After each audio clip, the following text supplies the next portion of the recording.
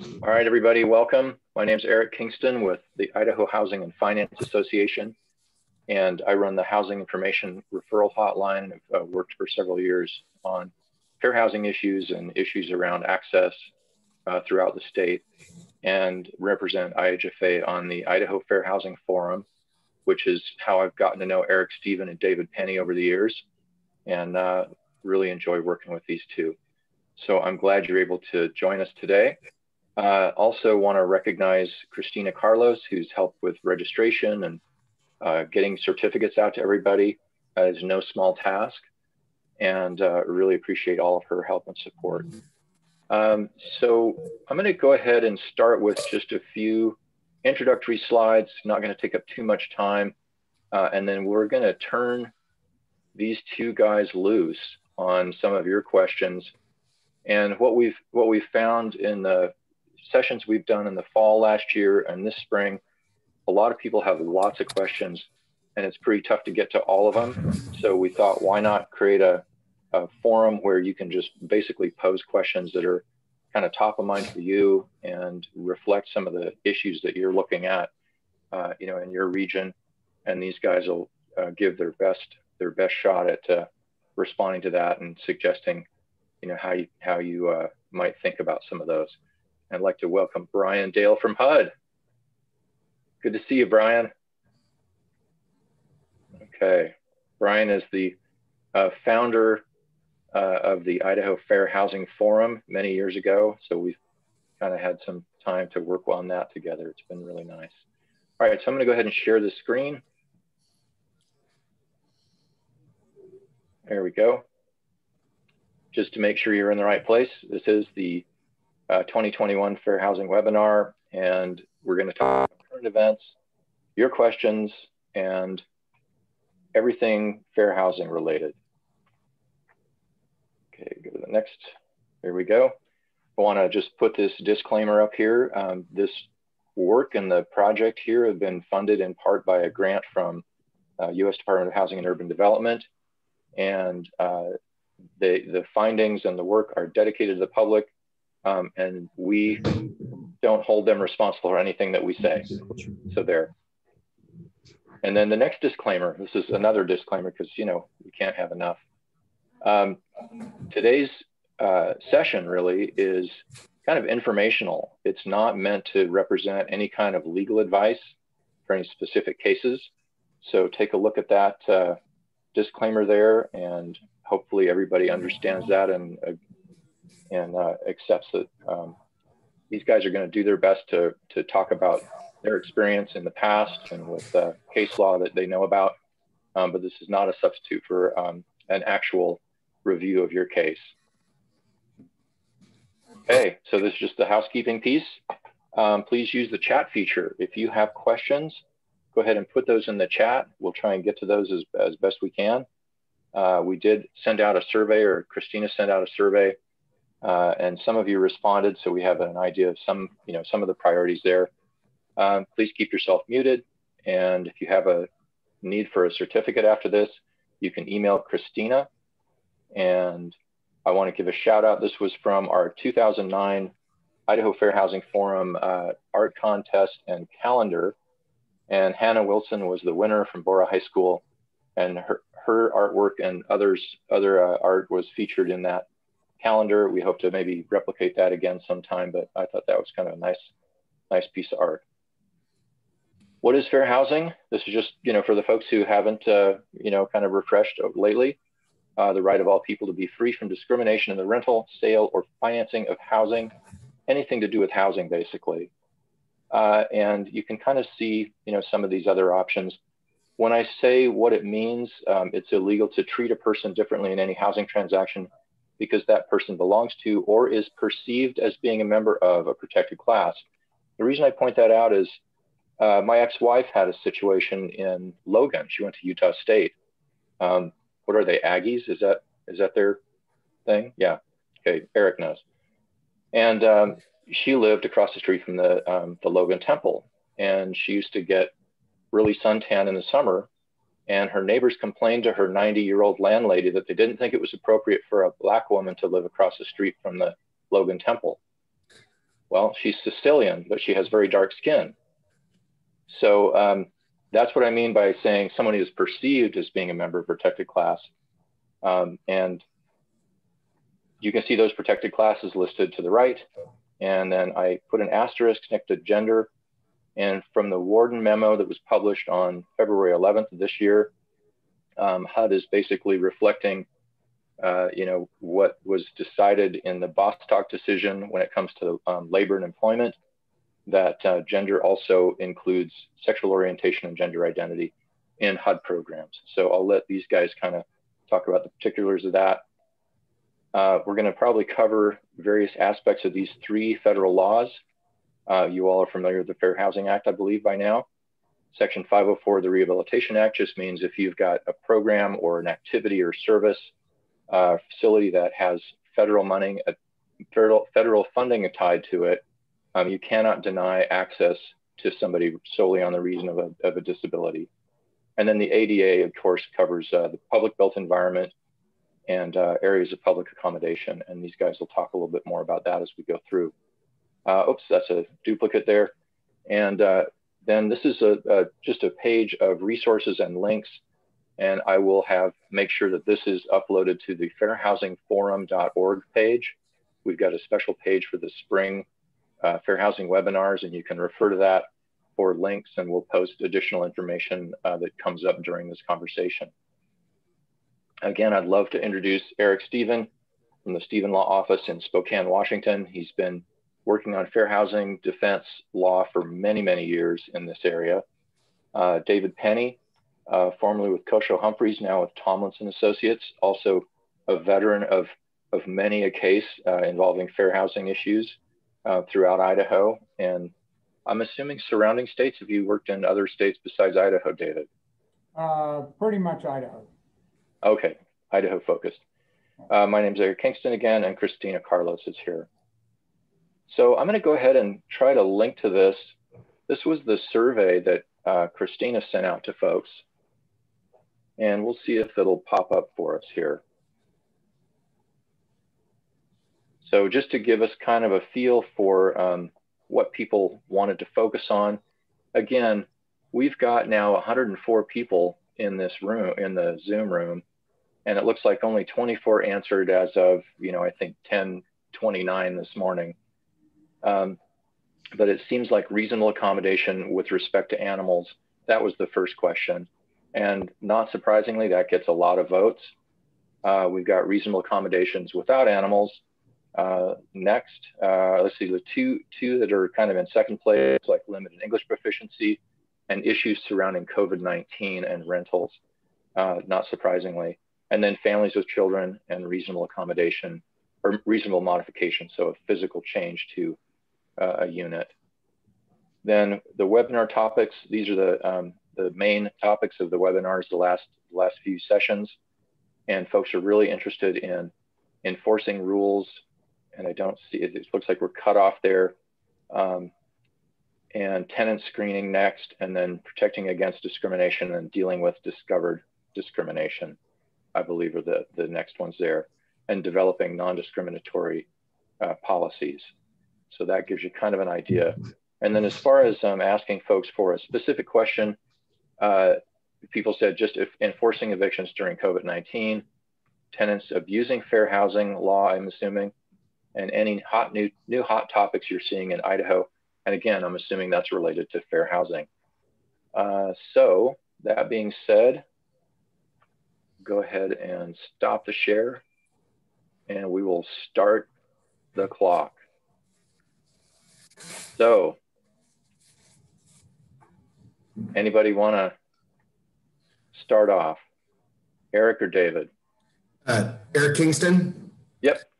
So when you were talking earlier about people with disabilities and landlords that deem somebody disabled, one of the terms that comes up is regarded as disabled or regarded as being in one of the protected classes. And I hear that quite a bit. And I'm just throwing that out there because it's kind of some of the lingo that we hear. And I see a growing trend in those type of claims. I think it's really interesting because that's talking about the subjective mindset of the landlord, which is difficult for people to understand or, perceive. And I think that's really calling for a lot of speculation in a lot of situations. But I have seen cases where the tenant advocates suggested that my client regarded the tenant in question as disabled or a member of protected class. Just something to kick us off with. Yeah. And David, have you run into that? I haven't really seen an uptick in that. I've often wondered when it was coming. So very well might see it. But so far, pretty much all I've seen is focused on the person having the disability. Okay. And so I'm not seeing, let's see, we got a couple chat questions here. Let me go right to that. Okay, here's one from Jessica. It's my understanding that we as property managers are not required to set up our rentals for Idaho Housing vouchers if the owners don't want us to. Anybody want to address that? Eric, I know you've got some opinions on that one. Right. So in Washington, in the last 2 years, we've seen adoption of legislation protecting people on their source of income. And somebody was asking about trends in Idaho. I haven't seen a lot of new trends in Idaho as much as I've seen trends in Washington. And what I talked earlier in one of our presentations about a case out of Yonkers, New York. It's about 15 to 20 years old, but it was a disparate impact case where the court looked at a landlord who had refused a voucher tenant and ultimately found liability on a disparate impact theory. I thought the case really should have been found on a disparate treatment. The landlord in that case, the landlord's attorney were terrible. It was very obvious that they had some discriminatory animus, and the admissions in the record of the proceeding were absolutely horrible. Just some really bad conduct by the landlord, really bad statements by the landlord and the landlord's counsel. But the case was ultimately decided that the landlord had discriminated against a voucher tenant based on disparate treatment. And I believe that type of theory is available. Our Supreme Court of the United States about 3 years ago recognized disparate impact theory as a theory of recovery, even though the Federal Court of Appeals have been using that theory for 25 years or so. So, it's not a legislative rule. It's something you can still say in Idaho, we don't take vouchers, but I'm here to tell you it's not necessarily a safe harbor, and I don't think it has to be legislatively prescribed to create a potential cause of action if you found a very aggressive litigant and a lawyer willing to take the case. So just something to think about. But kind of going to her particular point and phrasing it for Idaho, there's no requirement in Idaho or precedent for being required to take Section 8 vouchers for a private landlord with conventional housing. So that would be known as source of income as a protected class. And Idaho doesn't recognize that. Right. I think Eric's got some good points there too. I think, he's right that it depends on the case and who's, pursuing a case. Well, but the case that he refers to is a case where I believe it was in the state of New York, and New York did have laws that required, I don't want to misstate it, whether they required people to take vouchers or whether they just barred discrimination based upon source of income. I think like the state of Washington that has that type of state law, Idaho does not. Whether there'll be inroads and this is a direction ahead could very well be. But I think the springboard for most of this has been a state recognizing source of income as a protected class. And I'll just, this is sort of not necessarily related to fair housing, but related to, say, a Section 8 voucher or a housing choice voucher. IHFA administers that program in 34 of 44 Idaho counties. And I've talked to a lot of landlords and property managers over the years about this. It really doesn't take away any of the landlord's rights or the property manager's rights. It allows you to still, create a lease and have a lease in effect and enforce that lease. It just means that part of the tenant's rent is paid, via an electronic deposit, every month, and they make up the difference. So, it's something that's really helpful for a lot of households right now, particularly when housing costs are so high and folks need that stability. So, just putting in a plug for the housing choice voucher. Kind of to tie in with, we got Eric's comments about people being regarded as having a disability, that there's protection there. There's also protection for people being associated with someone who has a disability. And there's a question from Tiana. She says, we had barely touched on it last week, but she had a question about guests bringing a service animal or companion animal onto the property when the property has a no pet policy. So this is getting into the question of people being associated with someone perhaps that has a disability. Certainly if the resident that is disabled and their visitors are coming and their visitors have a disability and have a companion or support animal, then, certainly under that circumstance, I know you have to permit it, but you probably have to permit it regardless in that particular setting. Eric, what are your thoughts? Well, Ken Nagy, counsel for Intermountain Fair Housing Council, straight up told me he'd love to sue somebody for excluding a guest with an animal, whether it be a service or assistance animal. And Zoe Olson at Intermountain's aggressive enough to give Ken the lead and allow him to do that. So I don't want to go there. What I see frequently are leases and rules that require or provide that if an animal's at the property for any length of time whatsoever, without authorization of the landlord, that a fee is imposed. In Washington State, there's a case called Buchanan versus Kettner. It talks about fees being penalties and not allowed in residential leases. So I think the issue generates a lot of concern and a lot of different peripheral sort of collateral damage issues. One, how are you going to remedy this, and whether there's going to be a fee or some sort of action against the tenant for having somebody bring an animal, and then two, the fair housing consequences and the advocates in Idaho out of Boise coming in with the idea that they would believe that's an actionable claim and like to pursue the landlord for it. So it's definitely not ground I want to step on. Well, it creates a lot of enforcement issues and property protection issues, certainly for management. And I think there's a lot of uncertainty out there. And in fact, it's murky as far as what a manager can actually ask the guest of a resident about that guest's animal. Because if someone is bringing an animal that's a dog onto the property, then it may be covered as a service animal under the ADA. And then we know ADA says there are two questions, is the dog, are you a person with a disability, and is the dog trained to perform some function?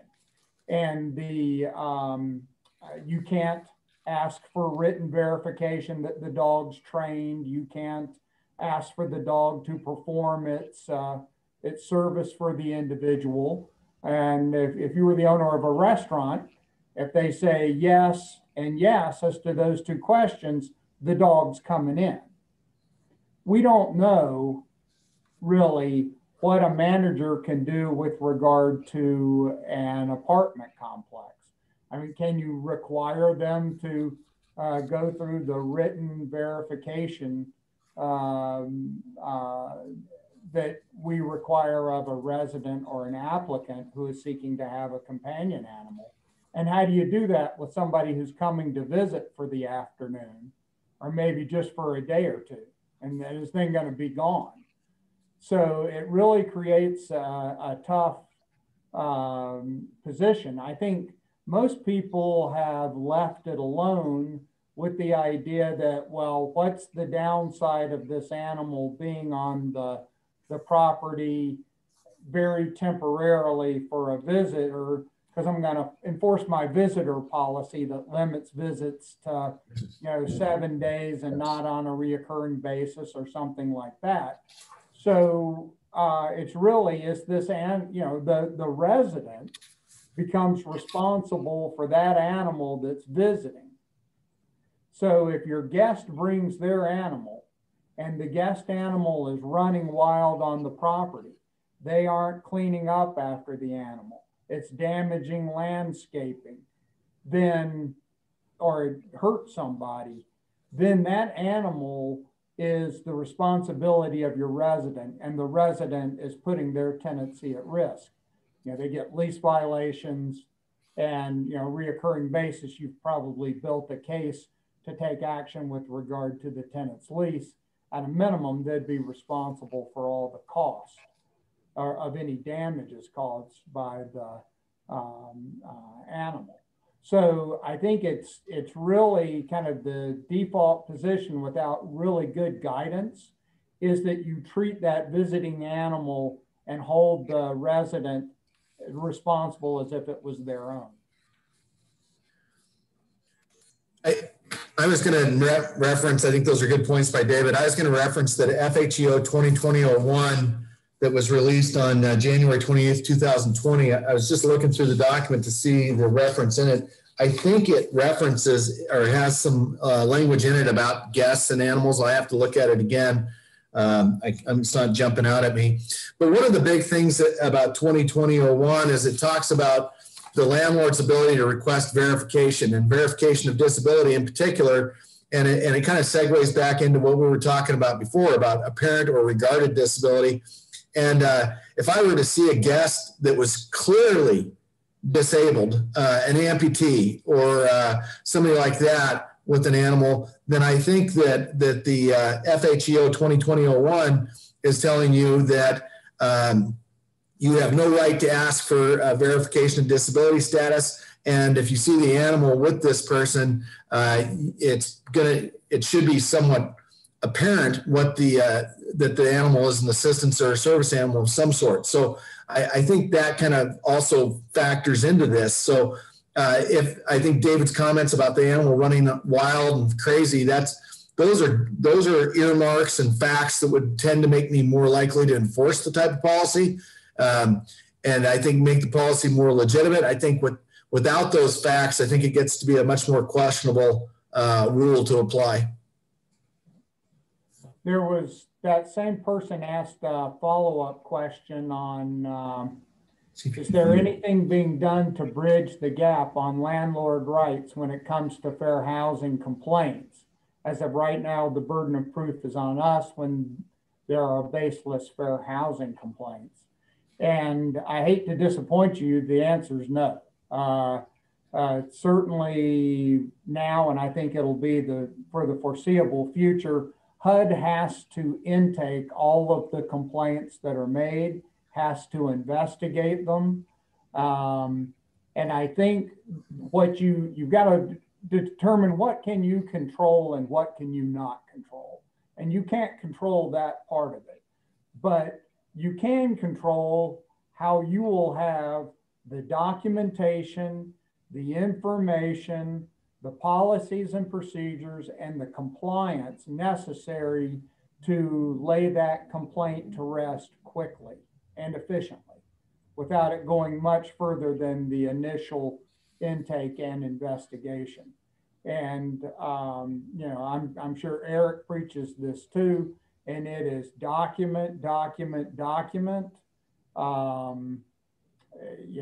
Whether it's photographs of the animal running wild on your property, whether it's inspection reports, whether it's communications, whether it's tenant complaints, whether your response to lease violations, documenting it all is by far the key. I mean, that whether you're responding yourself or you have a lawyer do it, you're only as good as the documents you have. That is your ammunition That's your blanket so that you can feel protected in that process. So I've got, another one. I mean, not surprisingly, this is always a real hot topic, for any training that I've been to. Here's one, and I think it's related to something Eric referenced earlier. She has a tenant with a support animal that lets the dog defecate on the lawn and back of the unit and refuses to pick it up, even though she is able to. She's been issued violations for this to no avail. Do we have any recourse on something like this? She says, I don't feel that we should be responsible for cleanup, and I'm aware that we cannot bill them for cleanup.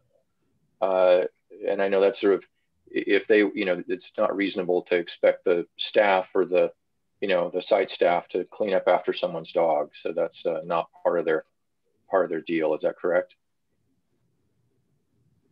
Yes. So any suggestions here?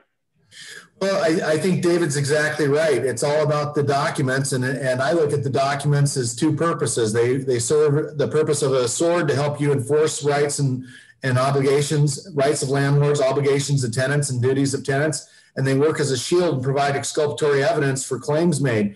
And in all these cases, I've handled, I think, a couple hundred fair housing cases in the last 30 years, and in every case, and I've had a lot of them resolved favorably. In every case, it starts off with an allegation of discrimination, and then I believe it's the job of lawyers like myself and David Penny to clarify the facts and say, well, no, it might seem like discrimination at first blush, but if you were to be aware of all the facts of the case, and in this situation with the dog excrement and failure to remove dog waste from the common areas, this is a person with a disability. This is an appropriate animal, but the tenant is failing her duty of care to take care of the animal, keep it under control, and to clean up the animal waste and keep the area healthy and safe and sanitary to some degree. So those legitimate expectations of cleaning up after the animal give the landlord rights. Now, your rights are only as good as your documents, like David said. So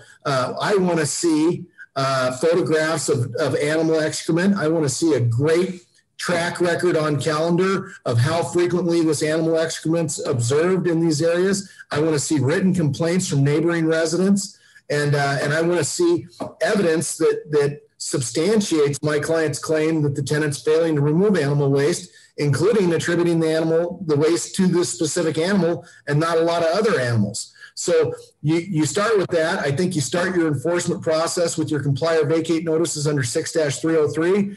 You ultimately get to a point where you're going to give some sort of notice to quit or notice to terminate or non-renewal. And then the tenant may come back and sue you for housing discrimination. And you're going to stand fast and say, no, it's not housing discrimination. I'm trying to take care of the property because this person's not doing it. And it has very little to do with disability.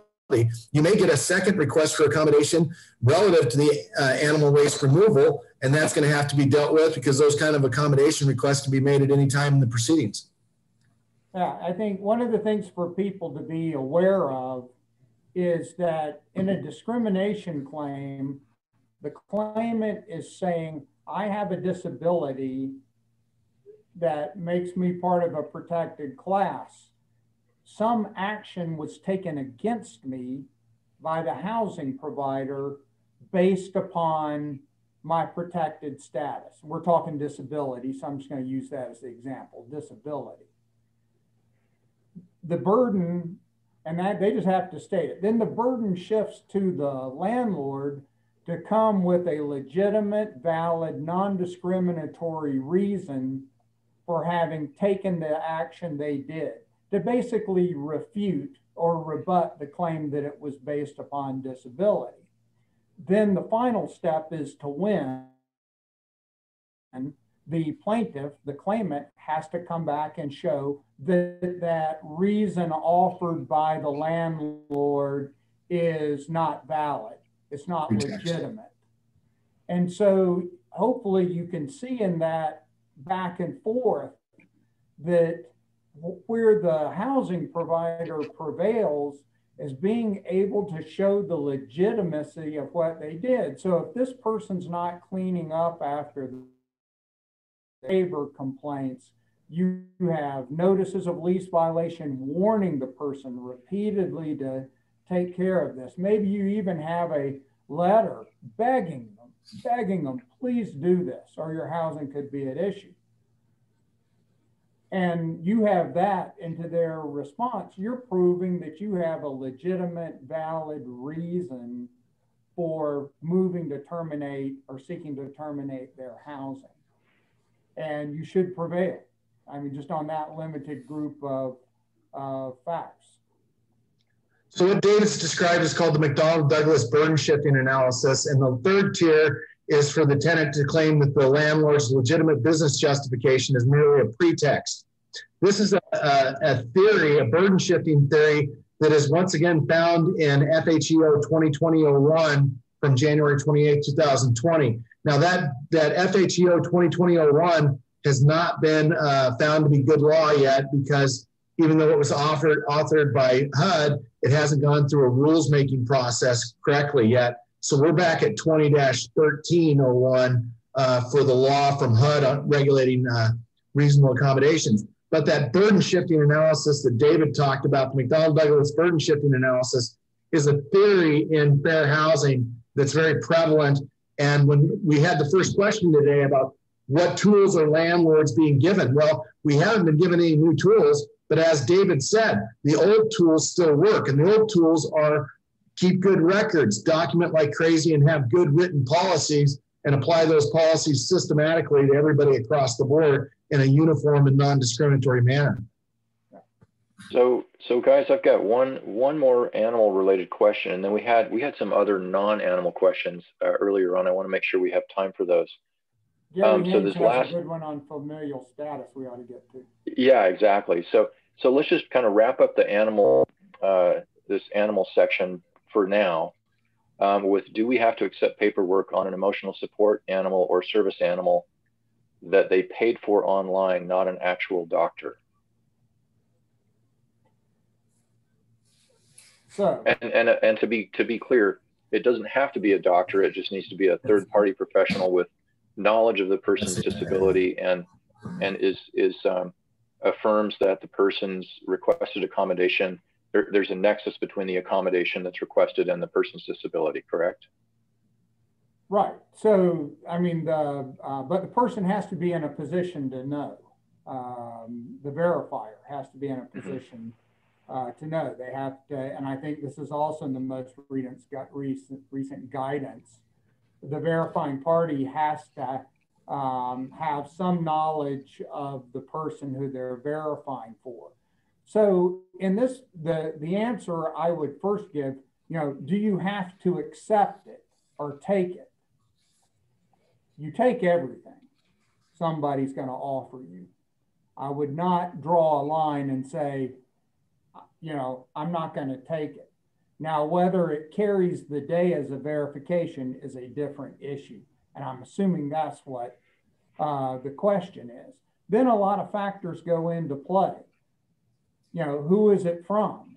Was it an online therapist, psychologist, or is it just one of those sites where a person fills in blanks and they get a flag, a vest, and a badge or something like that? And presto changeo, pets become emotional support animal. So I think that makes a big difference. Typically the response, I think the safest response in either setting is to say, thank you for providing that, but we need something more. Kind of this interactive process of trying to discuss it, not throwing up a roadblock, but trying to seek and obtain more information for a valid verification. I've seen cases where to get the type of online verification, the person called and spoke with with some psychologist or therapist for like 2 hours before they found that the person was disabled and needed a comfort animal. Now, the person was licensed in Florida, not licensed in Idaho. The visit we had other reasons to go into it and to seek more information. but usually I think the best response isn't an out and out denial, but to ask the person, would it be, do you have someone who's seen you more recently, who has better knowledge of you, who could provide the verification locally, and try and work to some common understanding by offering alternatives that would meet your requirement, as opposed to just saying no. Eric? The FHEO 2020-01 on page 11 at the top of the document talks about documentation from the internet, and it talks about the sham websites. I've seen these. I've seen some of them. There's one institution out of Denver, Colorado, I've seen a fair amount of stuff from. I think this is a very slippery slope for landlords for a couple reasons I'll explain. But the HUD guidance says that under the Fair Housing Act, a housing provider may request reliable documentation when an individual requesting a reasonable accommodation has a disability or disability-related need that is not obvious or otherwise known. In HUD's experience, documentation from the internet is not by itself sufficiently reliable to establish an individual has a non-observable disability and a disability-related need for an assistance animal.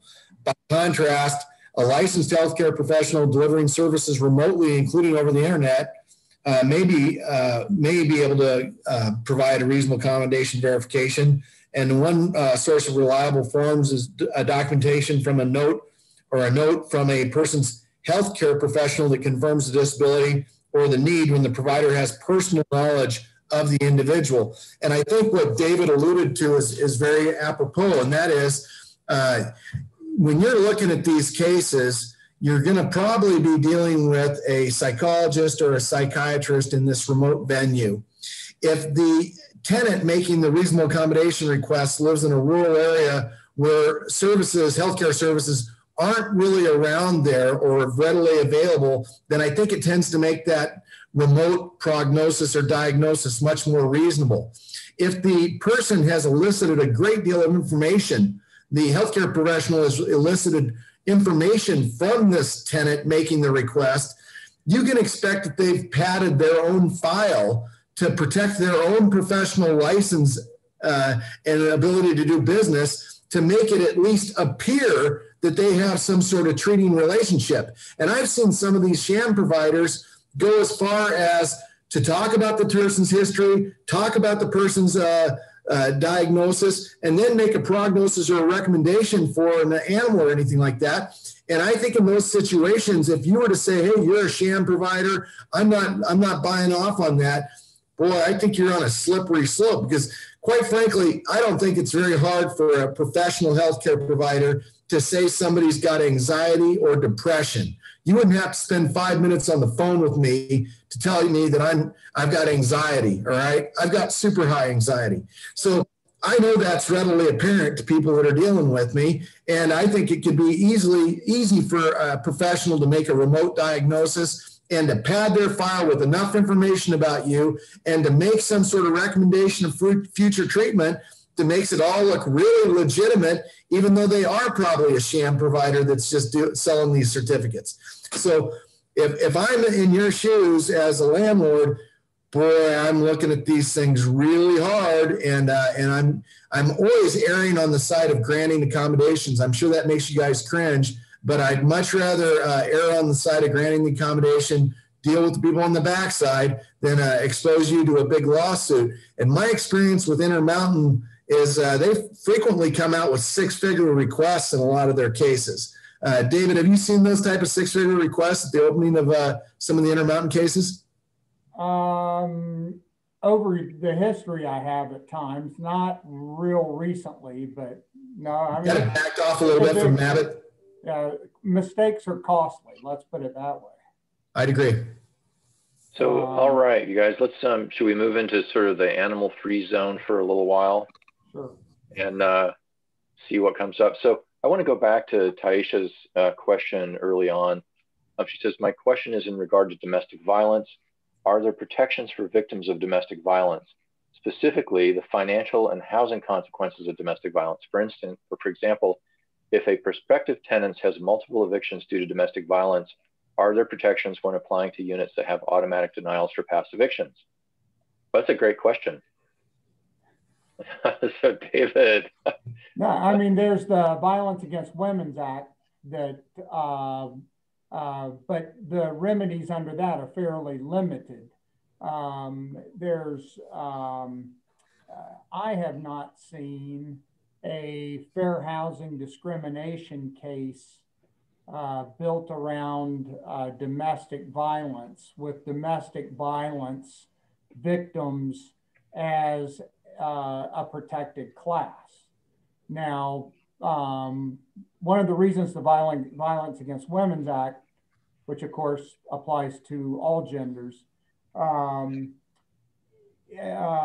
came about was the argument that the female gender is more likely or more susceptible to being victims of domestic violence.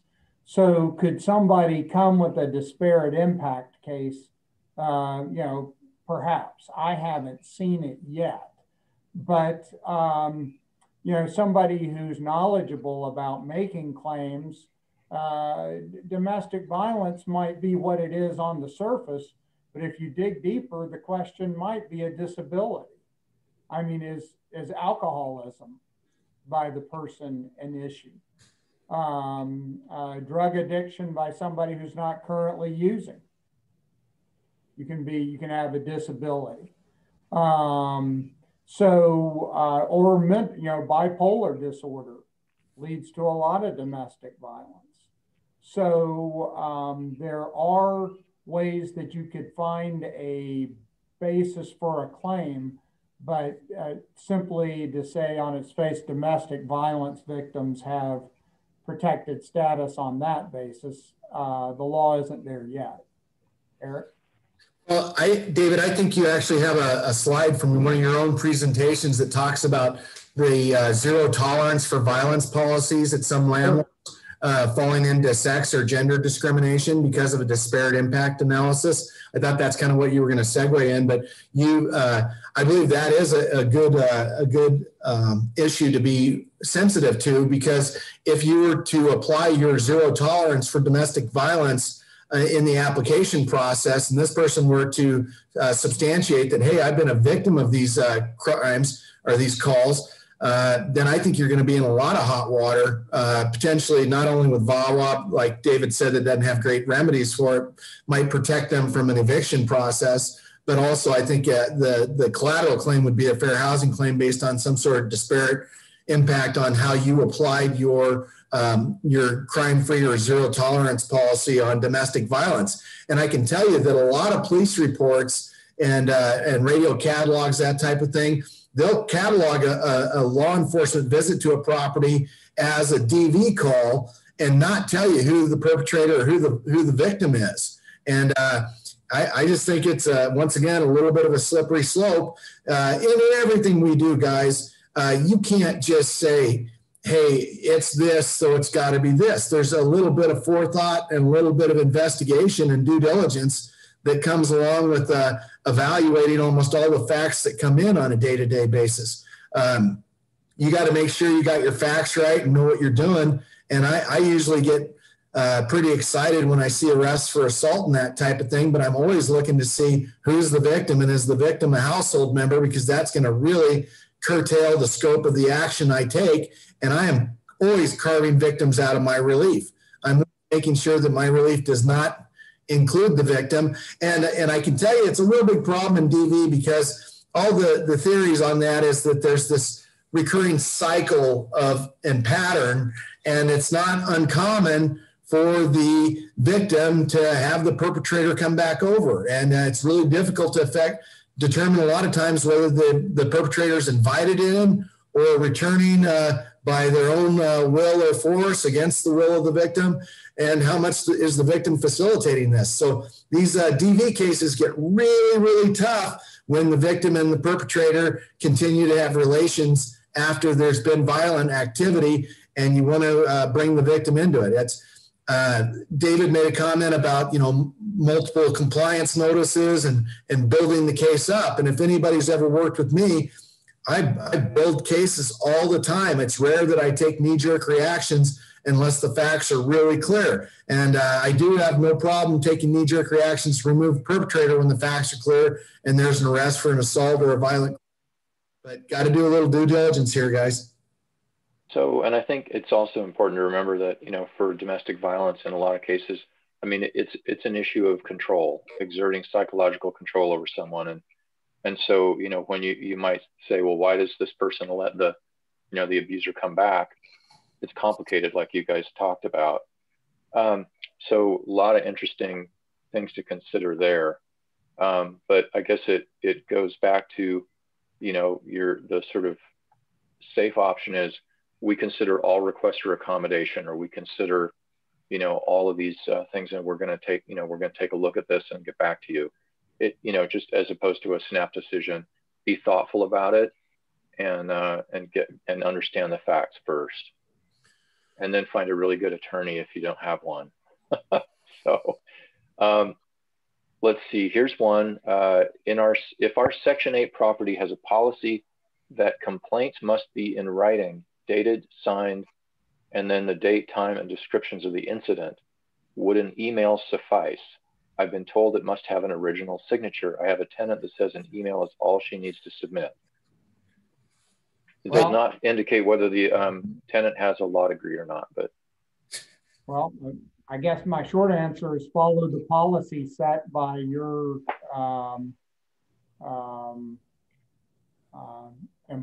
the management company that you work for, or the owner that you work for. I mean, those are reasonable policies. If the person who just wants to submit the email says that they can't come down there and sign because they're got a disability, for example, you may have to accommodate them by accepting simply an email. The other hand, though, if you ignore an email complaint, you might do so at your own peril, because that doesn't mean it's not legitimate or it's not something that you should hop to as the manager and start your file building, your documentation, your information gathering that we've discussed. So, I don't know that you need to draw I guess I wouldn't draw a firm line. I'd have the policy. I'd try and follow it. I'd tell people that, but if one comes by email, I wouldn't ignore it either. Okay, got another question here. Dave, can I address Go ahead. that? Yeah, please. So I think that's a decent internal policy in theory, and I always want tenant complaints in writing. I think that really helps landlords. At the same time, I think a landlord has an implied warranty of habitability and has a duty to keep the premises safe and to ensure everybody's following the duties and rules. And I think if you're on notice that there's a defective condition or a problem in your property, depending on the severity of that condition, there could be liability ramifications if you fail to act. I think the internal policy is a little bit rigid. I like David's ideas of trying to champion the policy as much as you can, but at the same time, taking the information in, considering the information, investigating the information, asking for the system to be followed the way it's supposed to be followed. But I wouldn't necessarily make that a hard line in the sand, because I think it could have some severe repercussions, liability repercussions for the landlord. I also tell all my clients to really, really go to great lengths with tenants that are complaining, to plead with them, to put their information in writing, to provide all the details, to tell the tenant that you're only able to champion the causes that they can support and back. Quite frankly, if a tenant's not willing to put a complaint in writing or go to court to testify about that conduct or that condition, the landlord may be without the evidence to prove the issue.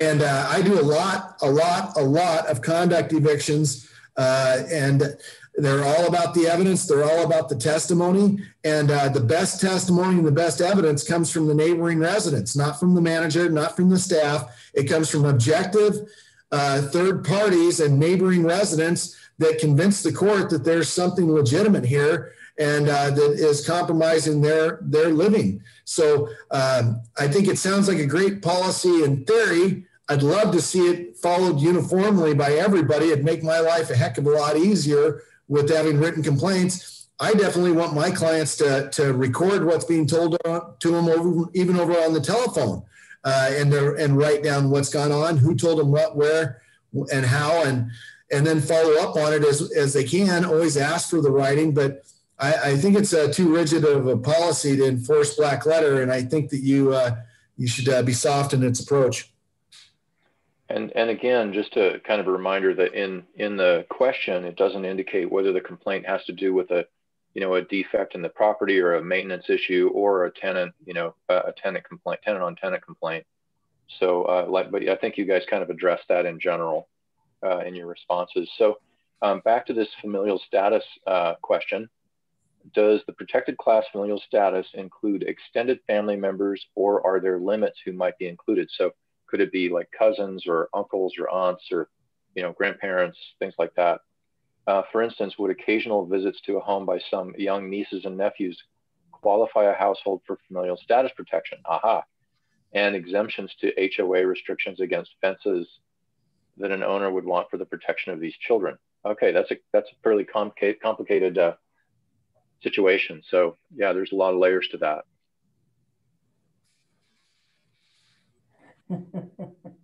It's a hard question. And I think that those occupancy cases, or I think familial status can get into occupancy. I think can get into ethnicity.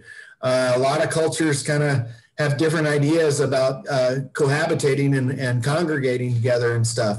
I think it's going to be really, really factually driven in the assessment of what's going on. I don't think that familial status is necessarily rigid on dependent children, but what do you think, David? I think that the occasional visit by a niece or nephews is not going to be a familial status issue, because there is some guidance on, what you include. You include, for example, adopted children. You include children that are in the process of being adopted. You, some of that who you include language, I think implicitly kind of draws the line on who would not be counted. So I think it really is the household that occupies that dwelling. Because remember, that's how it became. I mean, if it's grandma and grandpa living there, they don't have a minor child who's a member of that household. If they adopt their grandchildren or obtain a custody order, temporary or otherwise, of their children, so that they're residing in it, then familial status comes into play. So I think the occasional visitor, because it's not discussed about including, is excluded, and that would not come into play. I'd agree with that.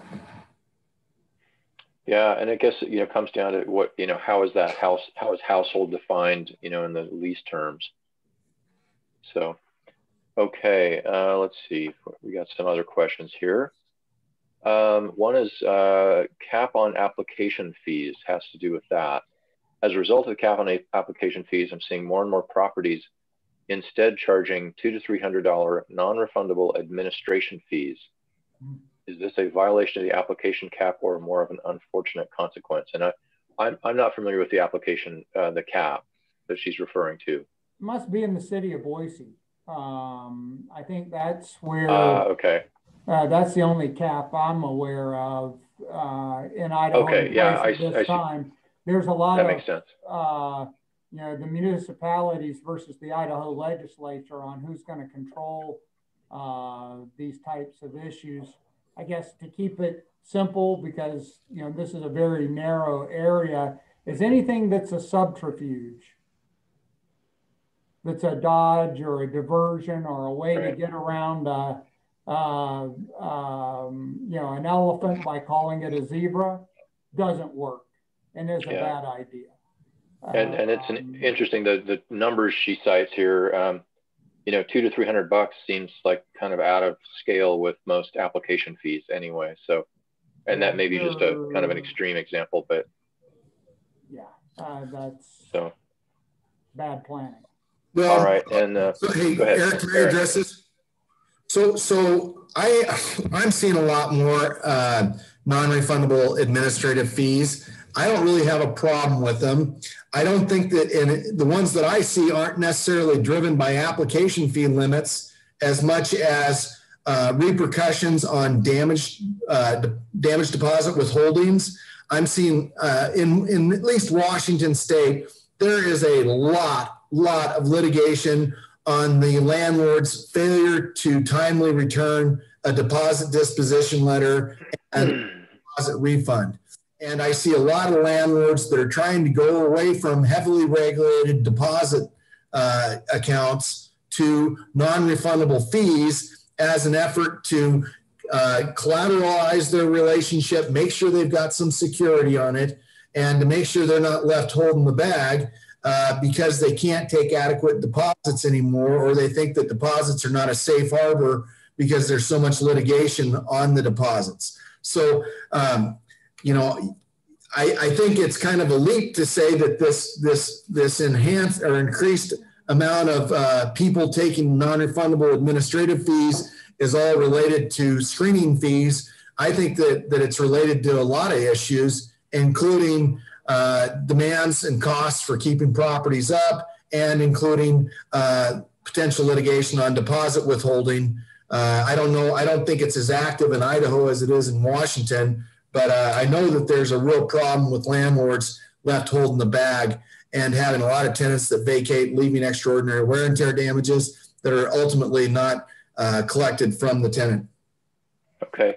And also, I just want to I've got a follow up to the question about complaints filed either in writing or by email. And it says the tenant sent me an order by the Supreme Court of Idaho that changes the Idaho rules for electronic filing and service. The complaint has to do with the tenant-on-tenant complaint. So that was, in fact, the focus of that tenant complaint question. Does that? The rules of Idaho on electronic service relate to tenants providing complaints to landlords. Those rules in Idaho are probably related to electronic service of legal documents, and a resident complaint is not a legal document. Yeah, that's okay. All right, good to know. All right. So NCHM, and I'm not sure who that is, I'm sorry, teaches that you cannot charge over the actual amount it costs to run reports during their fair housing course.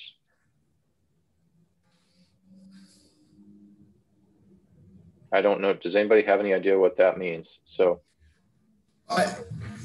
you're not supposed to be using your tenant screening as a profit source is what that's all about. And I think that's fairly legitimate. I think it has to, I don't know that it has to be the exact correlation to what's being charged, but I think it certainly has to be a reasonable correlation to what's being charged. And I think that would come in at probably a consumer protection action is where I would think that would get some traction.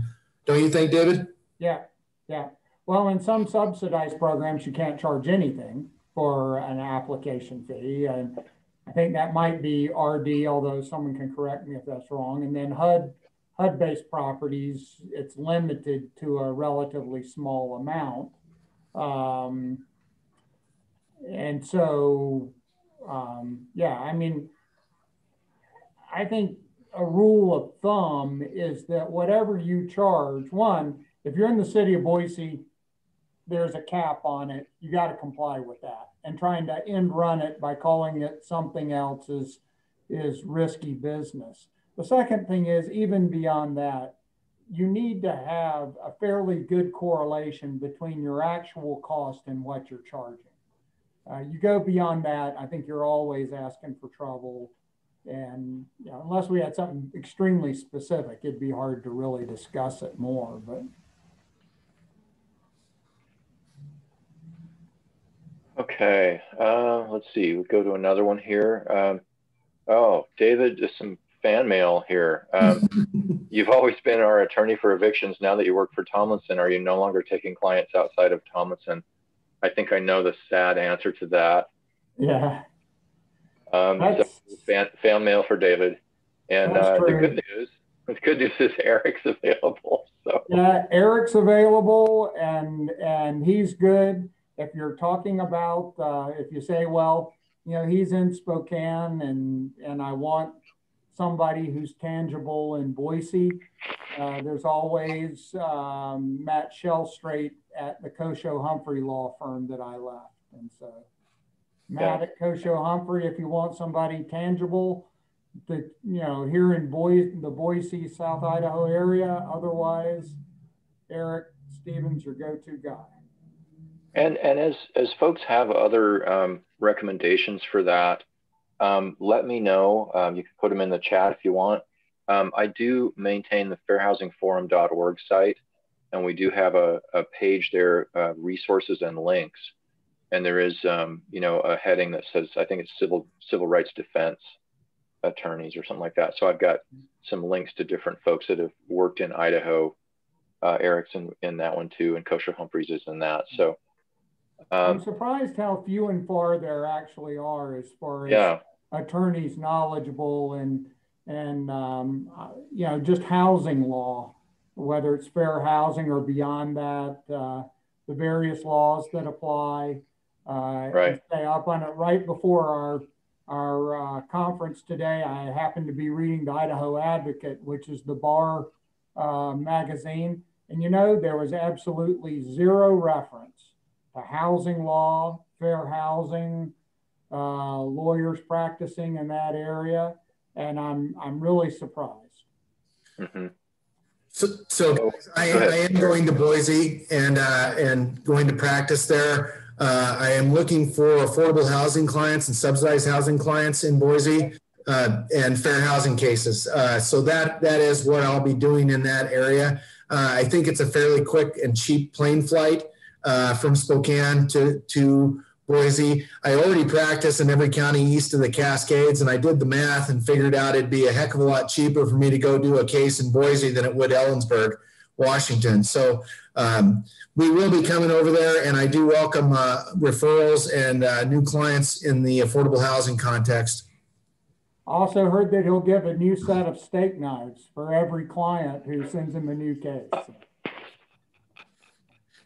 Subject to the ethical rules. Not, yeah.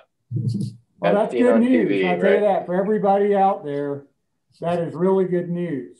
Oh, geez, you guys. That is good news for everybody. So here's a new one. I hate to shift gears from the steak knives, but because everybody likes free steak knives. This one has to do with you, Eric. It says, Eric, last week you talked about having a specific set of criteria you go through when picking a tenant and making it available so nobody can accuse you of discriminating. Well, I think that's a stretch, but do you have an example of the criteria we are legally allowed to use as far as past evictions, et cetera? Sure. Well, I think your screening criteria should tell tenant applicants what's going to result in acceptance or denial of their application.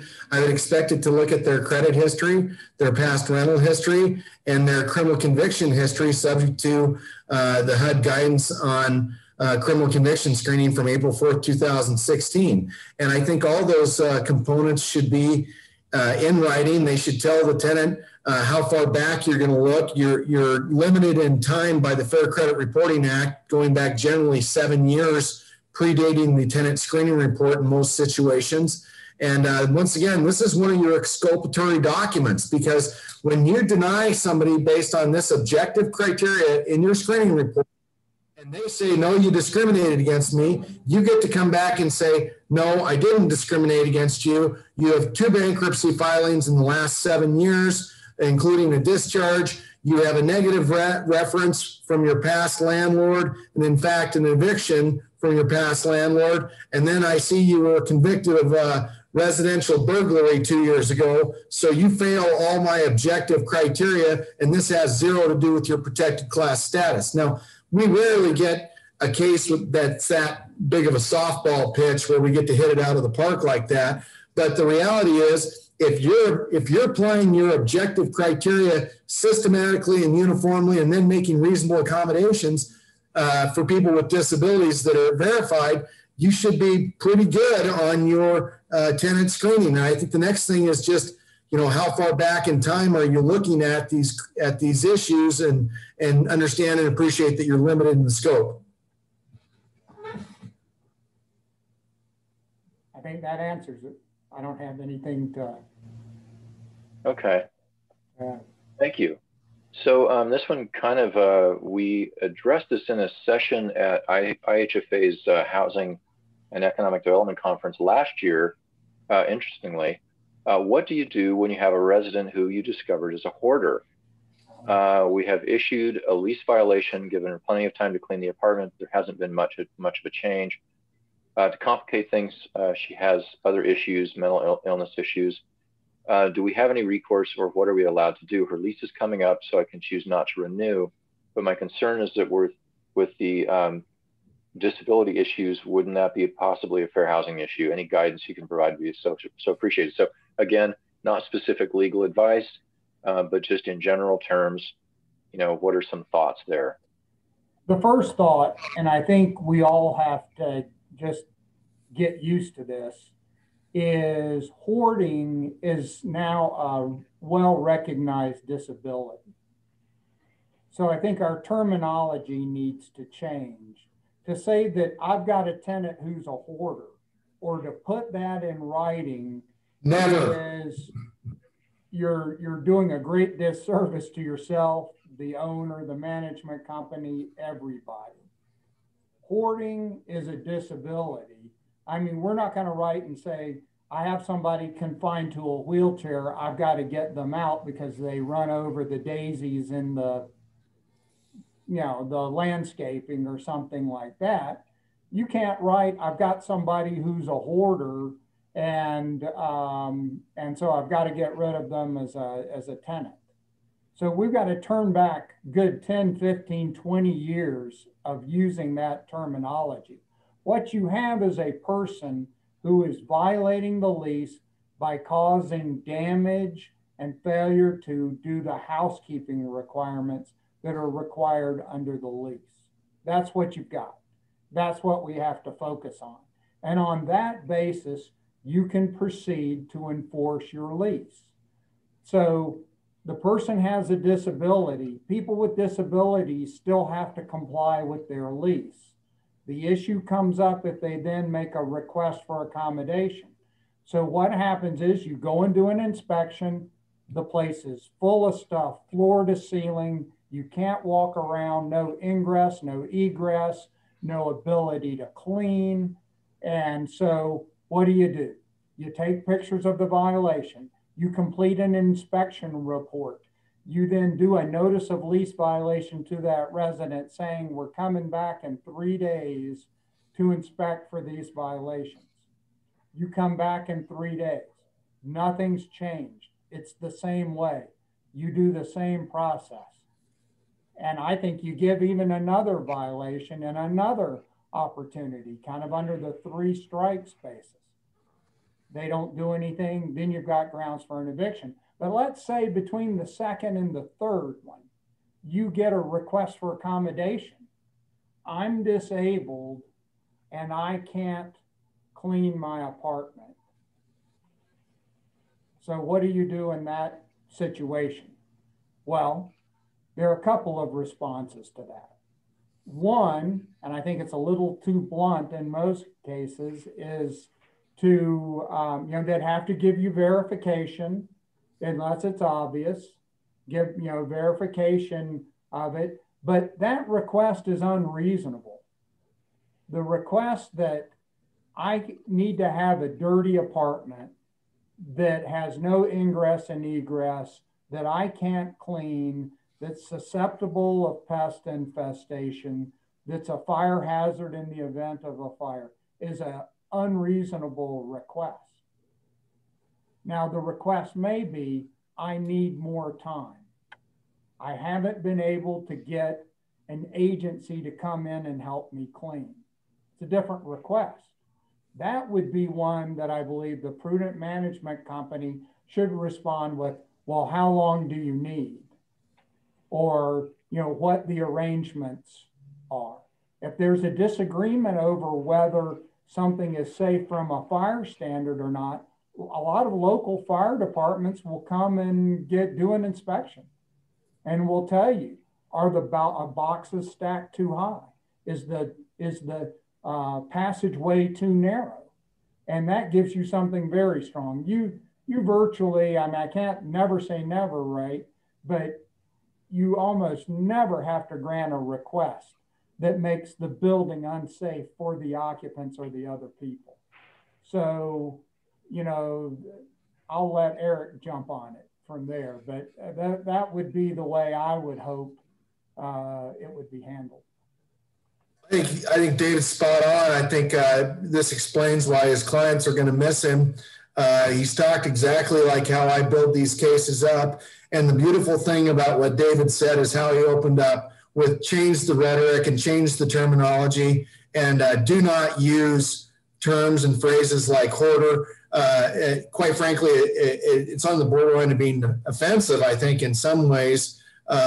It's all about cleaning and maintaining the property, and all of David's concerns are just spot on. And I like the process that he was discussing. It's exactly how I handle these things, and it's illustrative of how we build these cases up. And we work towards compliance, because what I tell the client on my side is, hey, if we can get them to rectify the condition and not live like that, and abate the nuisance, abate the waste, then we're going to have a lot better situation for everybody, including the tenant.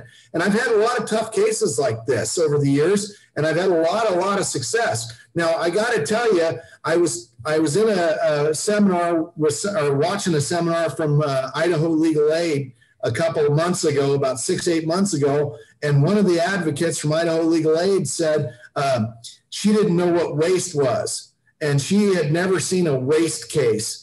And when I plead these things, I plead these as nuisance and waste activity. And a waste is a ameliorative or a consequence, a defect in the premises that's going to damage the premises potentially permanently and stuff. So a lot of these conditions, like David talked about, you strike on issues like exacerbating or causing infestation, blocking ingress and egress, for fire safety purposes, compromising the systems in the property, getting personal property too close to heating systems, water heaters, that type of thing, and then damaging stuff. I want to segue into another hypothetical too, because one of the things David talked about was the need to take photographs, and I want my clients to photograph at every entry into the property. The other day I had a case where a tenant, much like this, mental health disability issues, is really struggling to live alone. And she was flushing cat litter down the toilet as well as feminine products. And she's got a pretty aggressive family advocate going for her. And the client showed me some pictures of the cat litter in the bathroom and told me that they had just removed a bunch of cat litter and feminine products from the toilet. And my question to them was, where's the photograph of all the foreign debris and foreign matter removed from the toilet? And they said, oh, we didn't take any photos of that. And the first thing, we sent that message to the advocate of this tenant. And the first thing the advocate said was, what makes you think that our client, the tenant, flushed this stuff down the toilet in the apartment that she lives in alone and has for the last month and a half? And was unoccupied beforehand. What makes you think she's the one who did it? And we got pictures of a bathroom with cat litter all over the floor and a cat litter box under the sink, but we're still being challenged on the damages and the proof of the causation. And I'm sitting here going, it's all about your evidence. And David made the comment about having photographs of these conditions. And when you issue these comply or vacate notices, I want you to photograph the condition before you issue the notice. I want you to photograph the condition when you come back in. And it's all about the evidence. And that's what you got to get out of these things.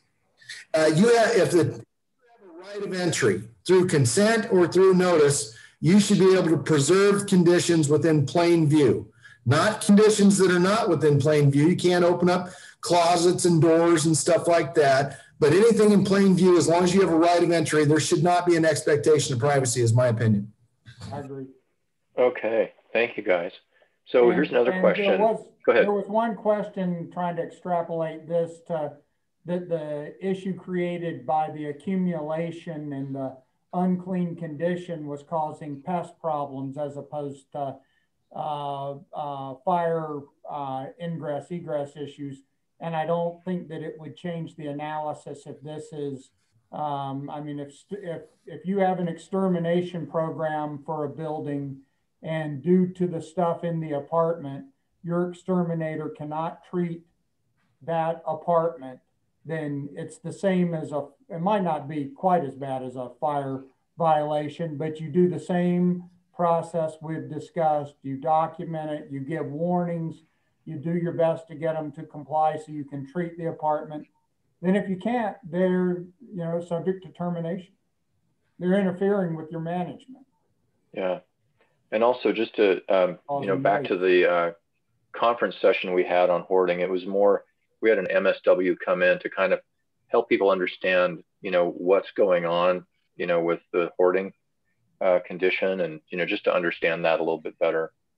Okay, another question here. In one of the other trainings, it was mentioned that we do not have to rent to prospective tenants if they're belligerent during the application process. Are there protections against belligerent tenants who are on an active lease? So the example is I have a tenant who, anytime I have to speak with them, whether a message is directly to them or sent complex-wide, calls to yell and curse. Other than acting in this way towards me, they follow the rules and pay their rent on time.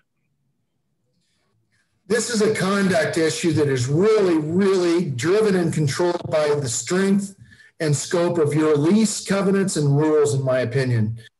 You need to go to great lengths to build language into your lease and rules that protects your managerial staff from harassment.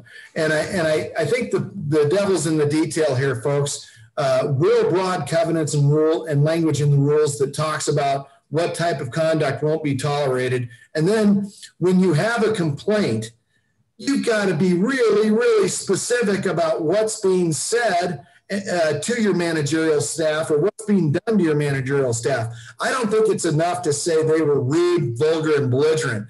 I want them to say that they referred to my manager, Adam, as X, Y, and Z. And I like my clients to use verbatim quotes of the nasty rhetoric that's thrown at them and the nasty language that's hurled at them, because I can motivate a judge a lot of times if I can put words in somebody's mouth that is patently offensive, threatening, or hostile, and can be perceived like that.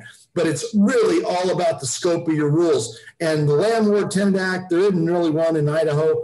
We don't have a whole lot of statutory protection against that type of conduct. It really fits into nuisance activity, which is an unreasonable use of harm that would offend an ordinary person's senses. But at the same time, I think it's driven by your lease covenants and your rules and the strength thereof.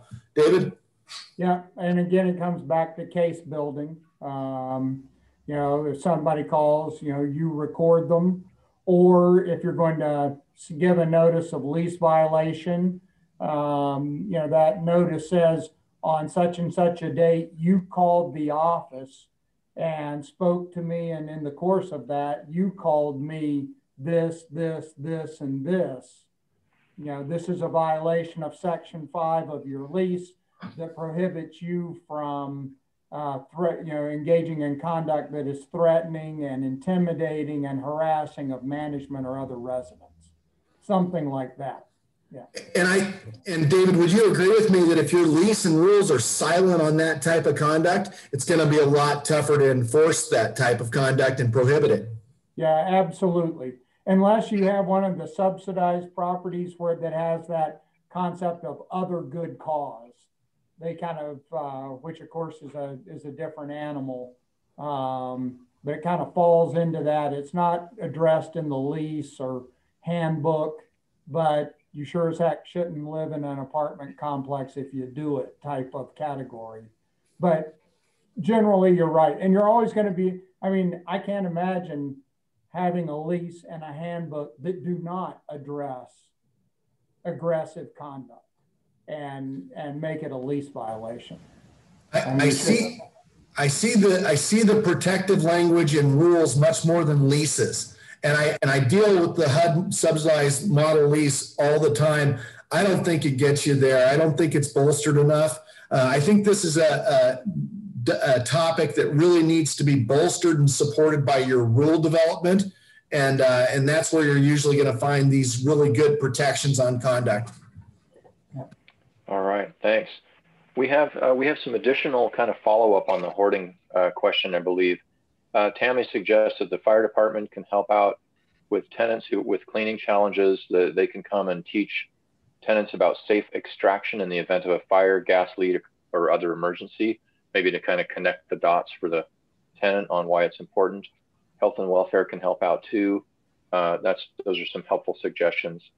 And then what are your thoughts if the excess accumulation of belongings in the unit besides egress are creating pest issues that make the place unsanitary? I think you might have addressed this as well. Yeah, so, that's the one I was trying to address. And that's one, my dad has had that issue in Salt Lake and a couple of the rentals that he's got. And then can we take pictures without tenant's permission? How do we prove it's the actual tenant's unit? And then, there's some question back and forth on that as far as issues with photographing tenants' personal property. When doing semi-annual inspections, we're told we can't do that. So thoughts on those kind of issues? Well, I agree with Eric's analysis that as long as it's well within the scope of your work that you're doing, and you've got, correct, either permission or by notice, you have a right to be in the apartment, and you see a violation of your lease, you have a right to document it. And documenting it would include taking a picture of it. Yeah. I think it goes to all goes to expectation of privacy. And I've seen criminal cases where the co-tenant lets a law enforcement officer into the apartment, and then contraband is seized. And the one tenant says, "Oh, you didn't have a right." And then the courts have decided, no, the co-tenant let them in. They were allowed to see whatever was in plain view, and they were allowed in, and you didn't have an expectation of privacy for that. So, yeah. I've got an interesting one that, we're kind of talking about this privacy and going in and finding things, but it's and I haven't seen a question on it yet, but it's the manager smells marijuana smoke. That happens a lot. And in the state of Idaho, marijuana use for any purpose is not legal. And so I'll get a lot of, or at times we'll get questions of, what can we do? Or I think we need to evict this tenant. I smelled marijuana smoke. And I think you can give a notice of lease violation based upon a manager smelling marijuana smoke. That anybody of an adult today knows pretty much what it smells like. So you can have a reasonable belief and issue a notice of lease violation. But if you're going to issue a termination notice that's going to have to hold up in court, the manager smelling the smoke is not going to be sufficient unless the manager can be established as a professional or an expert in the smell of marijuana smoke. And most managers don't want to be quizzed about that unless they have a law enforcement background.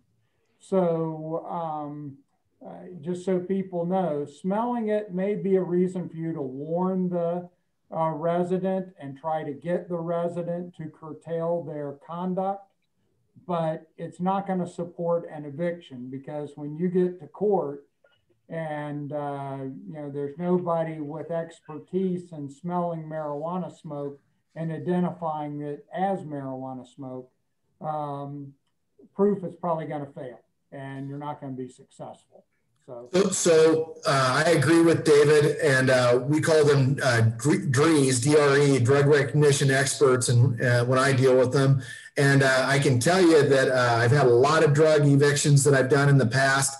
I had one case years ago where I called 2 U.S. Marshals to the stand that had seized about a 1/4 ounce of marijuana from a grandson of a tenant in a affordable housing complex. The tenant was Native American, filed a fair housing complaint, alleged she was smudging sage, and that the officers were confused that it wasn't marijuana, that it was her sage that they had taken from the grandson with his drug paraphernalia. When I'm interviewing the 2 U.S. Marshals in the hallway, one of them tells me, "I couldn't tell you what marijuana smells like. I don't really know. Sorry." And then I talked to the other guy, and he says, "Oh yeah, it was marijuana, and I got rid of it. Didn't keep any evidence, didn't record any evidence, didn't photograph any evidence, just got rid of it and disposed of it." I was able to win that case on the totality of circumstances and on some peripheral issues. One of the worst drug cases that I ever saw, though, and I was cringing through the whole proceeding going, I could lose this thing because it was mishandled so bad.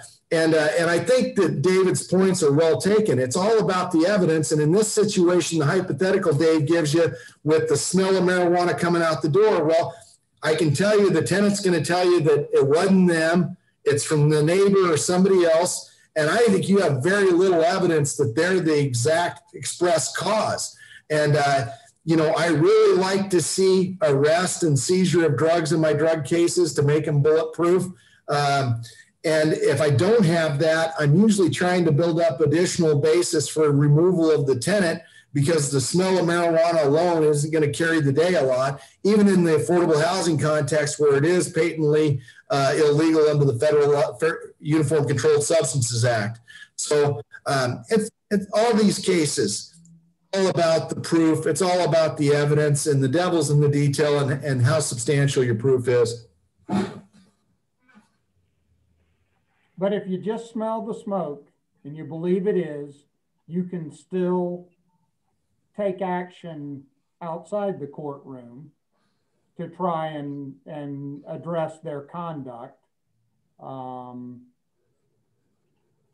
there is at least... Just to say they don't smoke and that they smell it all the time, you're getting closer to having a viable case. But it's really going to be, how good is your evidence? How well can you exclude all the other potential contributing sources to that odor?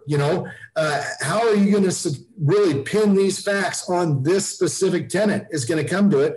That's going to be the end of the day. And like I said before, and I think David would agree, your best evidence comes from neighboring residents, not the management staff, not the manager. That you're always going to have a judicial perception of some bias from the landlord staff, I believe, and you're going to get rid of that bias predisposition by having neighbors come forward that are going to be presumed unbiased until it's proven otherwise. And the case is different if it's a matter of violating a no smoking policy. Whether it's marijuana smoke or tobacco smoke, it doesn't matter. Smelling smoke is within the knowledge of people who are not experts. So you can usually, if you have a no smoking policy and people are smoking within their units, a manager getting hit at the door by a waft of smoke can testify to that as a violation. It's just that illegal substance part of a drug eviction that requires an expert. So. And I think David's comments are similar to what I'm saying, which is just it's a lower threshold of proof if it's a no smoking property. So you're not going to have to prove drug activity. You're just going to have to prove smoke. So the smoke emanating from the unit is going to be easier to prove. And my guess is David and I have both seen vigorous cross-examination of witnesses on drug activity cases, because I've seen people torn up on the stand, and I've had a lot of hard arguments with advocates over proving drug cases. So You know, I guess one of the I would finish this issue with I see a lot of tenant advocates defend criminal activity a lot harder than I would expect it to be defended. Just because somebody's engaged in conduct that's nefarious or criminal doesn't mean they're not going to deny it or argue they didn't engage in it when push comes to shove and you're trying to get them out of a housing unit. Okay, and let's see, we've got some other ones. You guys addressed the non-smoking property. Says more often than not, if I suspect drugs are being used, I can go to courts or iCourts and see a recent case where the individuals have been convicted of a paraphernalia charge. I use that to prove to the resident that I know they are smoking in the unit. They usually don't fight me after that. David, what's your thoughts on character evidence? On character evidence? I don't rely upon it. I like something. I would think a good tenant advocate would really work hard to try to exclude that criminal activity that didn't occur at the leasehold from being interjected to prove the case that the tenant is engaging in drug activity at the lease. Whether you get it in or not sort of remains to be seen. Yeah. I mean, I guess it can be, her comment, it could be part of a discussion with the tenant about their tenancy, but, you know, finding a charge on iCourt and that establishing that the person is using drugs in the unit, there's a jump in there or a leap in there that I don't know that court's going to follow. If it helps in having the discussion with the tenant that, you know, well, let's really talk about this because, you know, this kind of validates my concern, then I think that's okay. Okay, and she does specify that she's not using that in court, so just kind of a conversation with the tenant. Yeah.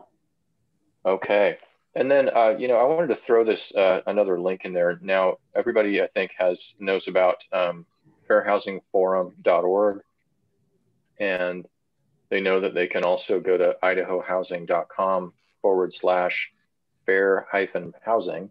I've got that in the presentation. I'm also going to put in a link to Intermountain Fair Housing Council's website in the chat, because I think it's worth it for providers and other folks to actually go in there, and they have a lot of resources on that page, including some, you know, limited English proficiency kind of information, and there's a lot of useful stuff there to educate yourself about, you know, what are tenants looking at, what are advocates looking at, and you know, they have links to lots of resources in there. So I wouldn't hesitate to, you know, kind of check that out too. So let's take a look here in the chat. See if we've got anything that we haven't addressed yet. This is great. I appreciate all the engagement folks have here. Let me see. You know, and you just interrupt me, Eric, if you find something that you want to. Okay, go ahead. You go ahead. But, you know, kind of going all the way back to the beginning, we were talking about gender or sex is usually the way it's described as protected class. And we talked about sexual orientation and gender identity. And, you know, if I see a trend or where something's going in the law, that's certainly the protection there.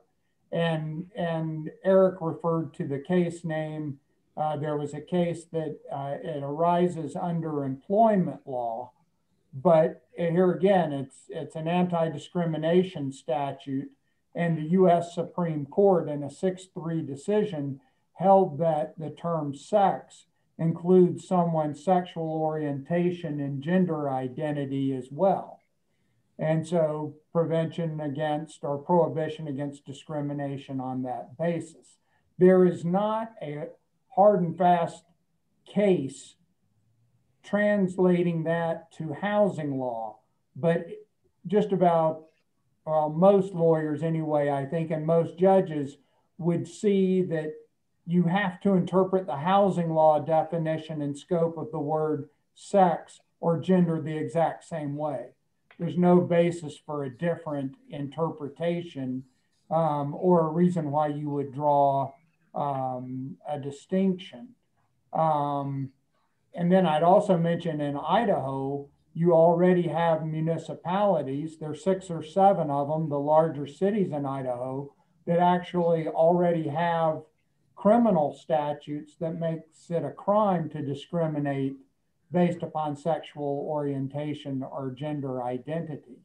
So while the state of Idaho's housing, mini Fair Housing Act doesn't extend to gender identity and sexual orientation, there's every reason to believe the federal law is going that way. And the Federal Fair Housing Act applies in Idaho regardless of what the legislature says. And then you've got to realize that there are municipalities already in Idaho where the municipality has a criminal statute. They make it a misdemeanor to discriminate based upon sexual orientation or gender identity. So that's probably a trend. So I just want to throw something out. I mean, I think Eric touched on this early on today. But the bottom line is, if folks are in the business of property management to make money and to kind of keep things rolling along, it wouldn't make sense to really invite a complaint. I guess I'm just, as a layperson, it seems like you'd want to kind of err on the side of not inviting complaints and costing yourself money. So, however you feel about some of those things, whether it's just you agree with the state or federal position on that, anybody can file a complaint against anybody for any reason, really. So why invite that? So here's one. I think one of our, you hit on what has been one of our themes throughout this. Realize the things you can't control. Yeah. Don't get frustrated or lose sleep on those. Realize the things you can control. Focus on doing a good job there. That's the best way through this. And part of that is picking your battles carefully. And the other thing that we've used in the Fair Housing Forum for years is the idea, as far as language spoken, we always say, good customer service is in any language. And, but I think you can extend that to all tenants. Everybody appreciates good customer service and being treated with respect and feeling welcome and safe and all that kind of stuff. Here's how many complaints I've seen where it started because of someone taking an attitude with a tenant for some reason, whatever the reason, and that 5-minute interface where customer service and taking a deep breath and maybe being more reserved would have prevented it all. That doesn't happen. Yeah. Unreasonableness creeps into the conversation and it goes bad from there. Yeah, things can go south. So we have a question about, go ahead. Yeah. I'd like to just interject that, I think if you were to ask David and I point by point, are there any protected classes that you have a problem with? Or, I don't have a problem with the fair housing law. All right. I believe in most of it. And I think you'd sound pretty bad talking about a position that favored discrimination against almost all the protected classes, if not all. It's really not pleasant rhetoric. Where we defend these cases, or at least where I defend the cases, and I'm sure David would agree, is how the allegations fit into the law and what the real facts are.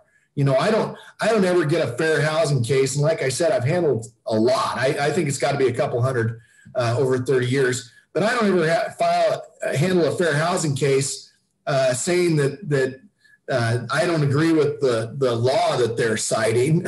That isn't what we do. It's rare that I say they don't have standing to make a claim.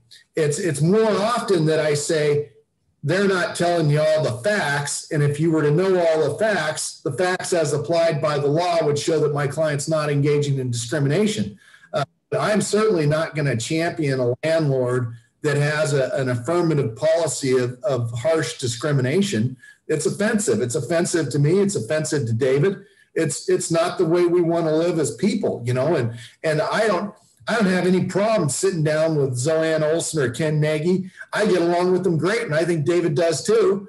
They're good, fun people, and they're just like you and I, you know. They got a job to do, and we got a job to do, and sometimes those don't necessarily align as much as we'd like. But I don't think anybody thinks that discrimination's okay in this. Yeah. I mean, we would, and I've taught classes with Intermountain Fair Housing Council, bringing the landlord's perspective to the conference. And, you know, we would agree probably 95% or more on what the law says and what it requires. The disagreement comes when you then turn around and apply it to specific facts. And you know, I think this segues into too, and we're talking about preventing from getting in trouble, but we've also got to mention if you're a manager or management company and you realize you've made a mistake, and you know, I guess there's that small mistake that, you know, never comes back to bite you.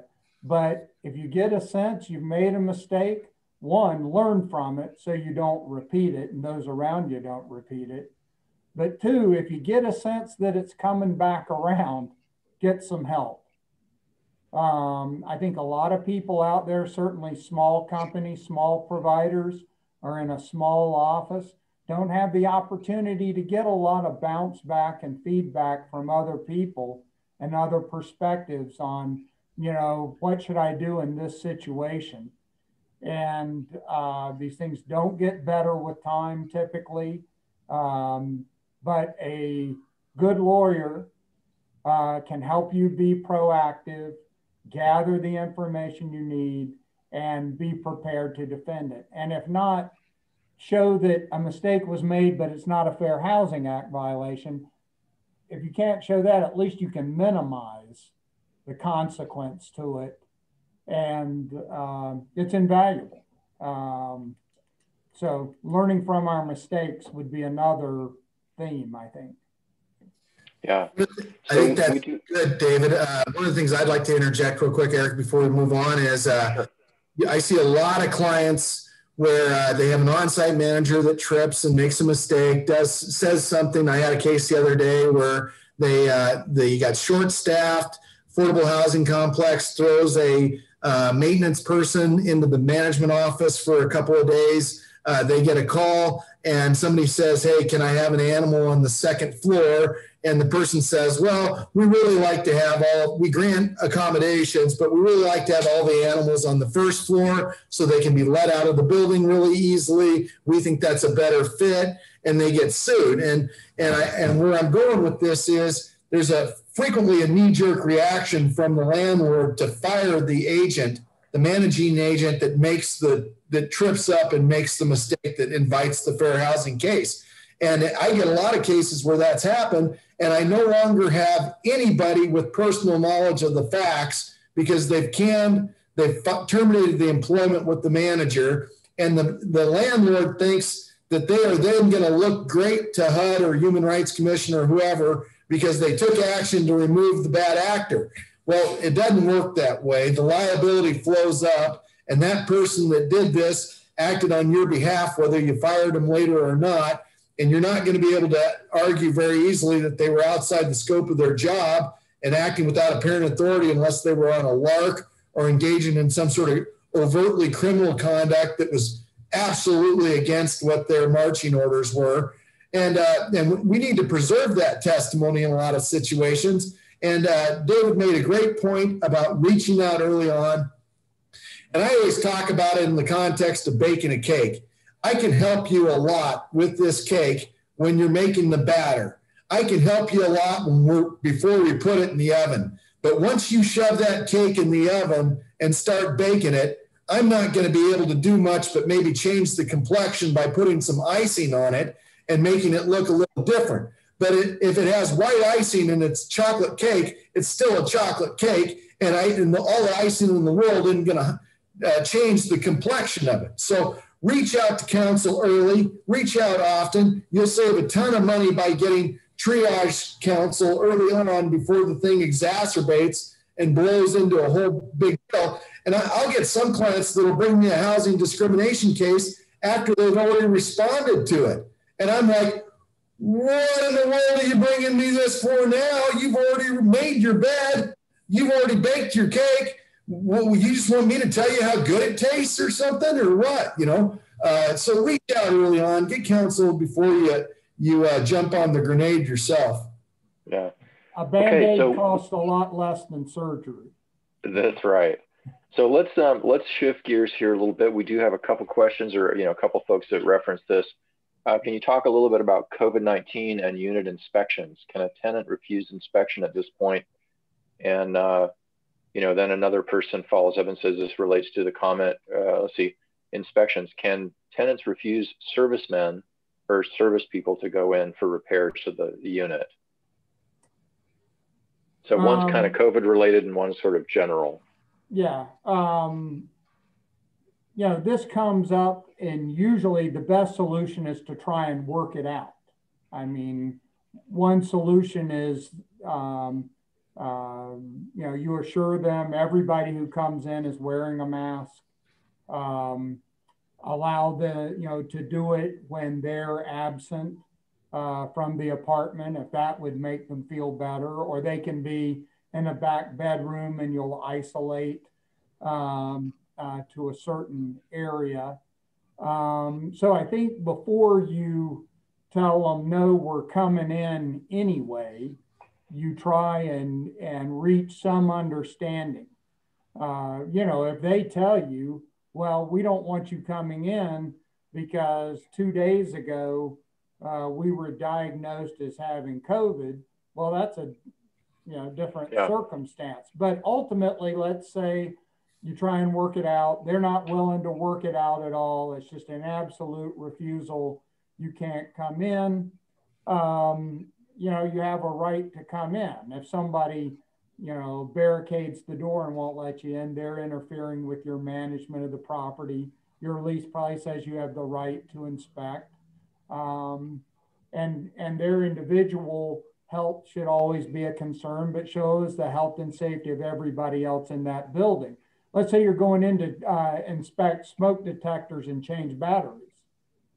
I mean, does somebody keep you from doing that if they refuse all your steps to try and get in there and it's just a blanket refusal? I say no. You've got a right and an obligation even to go in and do life and safety type of work, and they're interfering if they try to stop you. Yeah. Okay. Can I chime in on this? Eric's got something to add to that. So when you convey a tenancy, you're actually making a conveyance of land, and the tenant holds the property to the exclusion of the world, including the landlord. The landlord should reserve a right of entry through the lease and the rules, specifying the terms and conditions upon which they can enter and inspect. And I think that's really important. If the tenant frustrates your right of entry, I think there are a couple key things here. One, I would want to document in writing when I attempted to enter, and give advance notice in writing of my intent to enter. And I think that's first and foremost. And then if the tenant obstructs your right of entry unreasonably, which I don't think having COVID is necessarily an unreasonable obstruction of your right of entry, I think you try to reschedule the right of entry. You try to set up another notice of intent to enter at a different time and let them challenge that. And then I would expect you to document your attempted entry being frustrated again. And to the extent that this is the entry is intended to remedy a defect in the property because they've given you some sort of notice that the stove has failed or plumbing's failed, I would keep documenting my attempts to enter and the frustration of my attempts to enter. And that's going to have a real good exculpatory effect for you with respect to that documentary evidence, because you're going to be able to prove that the tenant has obstructed your right of entry and then relieved you of any kind of burden for repair that you might have, because you've got a good paper trail showing you tried to get in and that they unreasonably refused to allow you in. And so I think there's some real value of documenting those attempts to enter. And then ultimately, you may be able to use that refusal to allow you entry after notice as a basis to issue a comply or vacate notice, or ultimately support a termination of tenant if it's keeps going on to a ridiculous level. But I think it's all about your documentation and building up what you've tried to do, that they've unreasonably frustrated it, show that you've tried to get alternative times to enter and tried to work through it, kind of like David was talking about, and that they are continuing to frustrate that right of entry. And in every case I ever bring, I'm trying to motivate the judge or the jury to believe that my client's engaging in reasonable conduct and doing the right thing, and it's the other side that's misbehaving. And I think if you keep that in the back of your head, you can navigate through these issues. So got more of a comment here, I think, and it relates back to kind of dealing with, kind of difficulties or conflict and doing it in a way that's not going to escalate. And it's just an observation that some tenants can be difficult people, turned red faced many times. Best to let the tenant know you'll need to address the situation later if it's heated, and then regroup. And I think that's always a good, sort of just get the temperature down a little bit, and let's talk about this. I'm going to research this. I understand what you're saying. Eric, take it away. We got 8 minutes left. I was just going to say that I frequently tell my clients or advise my clients to issue their compliance notice before they have dialogue, so they don't get hit with a restraining order alleging that they've done something inappropriate or said something inappropriate. And then to just tell the people, hey, we like you as a tenant. We don't have a problem. We have a problem with this conduct. The conduct can't come on or can't keep going on. We got to curtail this conduct. But we'll work with you and we'll try to appease this, try to de-escalate the situation. I think those conversations are best had probably 24 hours after the issuance of the notice, when somebody can kind of cool down, have a chance to digest what's been given to them. They're not going to just be reacting in a real hostile manner. I think you got to be smart and enforcing tenant duties. I think that these situations can be volatile and exacerbated if they're mishandled. But I do believe you've got to lead with your state law notices and frame the relationship the right way so that it doesn't flip on you and the tenant doesn't get the cart before the horse. Yeah. And I just want to throw out something that's sort of just my personal experience. So back in 1998, I started IHFA's Housing Resource Information Line. And since then, I've probably spoken to 35,000 people from all over the state, mostly tenants. And, in that comment that some tenants can be difficult, human beings can sometimes be difficult. And I've heard so many stories from both sides, from all sides of this equation. And one thing I just want to throw out there is, in the last few years, I hear more and more from people who are going to be first-time homeless because housing costs have gone up so much faster than wages. I know a lot of tenants are super stressed out and really feeling insecure about their housing. And that's a recipe for high emotions and people feeling pretty, vulnerable. And so I guess my advice, and there's difficult people on all sides of the equation, I think I've learned that over the years. But I think it's really important to just treat each other as human beings and, figure out like, how can we get through whatever challenge we have right now? Let me hear what you need. I'll tell you what I need.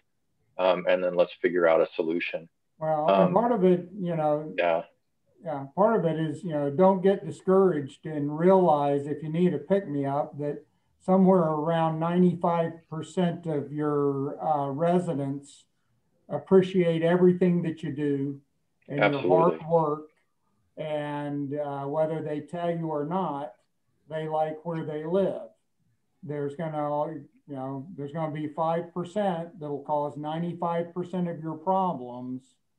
And you can't let that be what rules your work life. You know, the most important thing in the morning when you get up and go to the office is that 95% appreciate the job you do. And yeah. Amen. And I appreciate the job everybody's too. I just want to let everybody out there know how much I appreciate great property managers and great providers and great, service providers and shelter providers. Because boy, I refer people to you all the time, and it's nice to know that there are nice, good people on the other side of the phone. Yeah, Eric. I was just going to echo on what David was saying. There are a lot of times where I'll get a property that'll have a bad tenant that's really raising Cain and causing a lot of havoc at the property. And a lot of times I'll engage those situations by trying to essentially develop the public relations of the good tenants at the property and the good vibe at the property. I'll try to bolster that, make sure the landlord's giving back to the rest of the tenants, and try to get the good tenants to help expel the bad tenant conduct by just showing, hey, all your allegations about this place, we're not backing you up on that. We don't think this is going on. We don't think these conditions or these situations you're alleging are accurate depictions of what's really happening here. And I think I think you can really run with that. And I applaud everybody in this industry. It's a necessary industry, and it's getting tougher every year. I try to keep the hopes and dreams of a lot of my clients alive because I get a lot of managers that are frustrated with the events and frustrated with some of what they perceive to be limitations on their ability to control situations. And I try to get everybody to realize, hey, you've never been more important. You've never been more valuable. This industry is getting tougher, but that just means that you have more job security and you just need to be as good as you can be. But we need housing, people. We need this industry to thrive, and we need good people these types of folks that are involved in these chats. Yeah, you wouldn't be here if you weren't concerned and interested. And I applaud the audience for reaching out for this type of training and stuff.